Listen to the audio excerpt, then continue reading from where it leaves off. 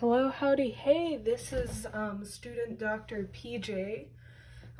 Today I'm going to be kicking off my janky channel, and we're starting off with cardiomyopathy.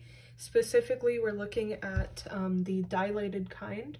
So that's why we have a mouse that's dying here. Then we can also see that all throughout the world, our goal is to try to get rid of the mice. That describes the globoid appearance of the heart.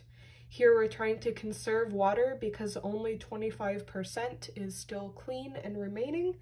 This describes that if the ejection fraction declines beneath 25%, then it classifies as end-stage cardiomyopathy.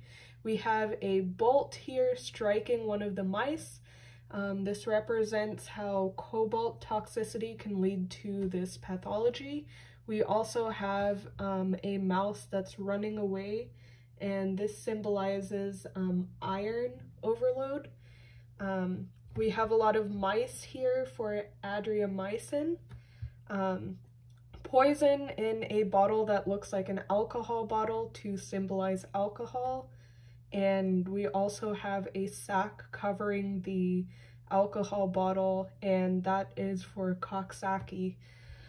Finally, here we have a person who sees this dying mouse and they're acting predominantly surprised. This represents our dominant mutation for actin, alpha cardiac actin.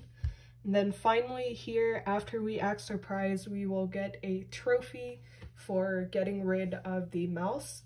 And this represents our X-linked mutation for dystrophin.